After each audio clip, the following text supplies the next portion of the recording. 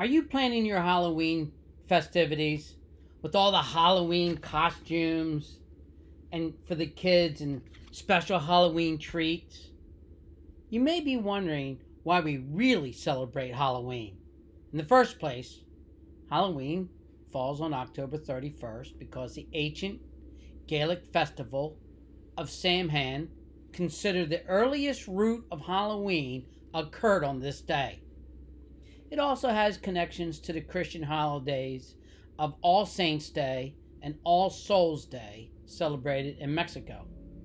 These holidays came into existence centuries after the Bible was written.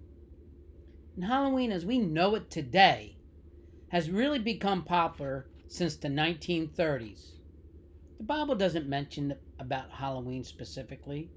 It does, of course, have lots to say about the forces of evil.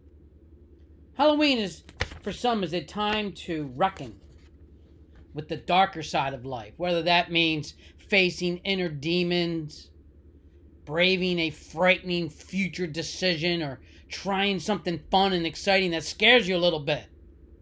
Ultimately, exploring internal and external darkness. On that note, there's no place that understands the dark, evil, and even the demonic better than the Bible.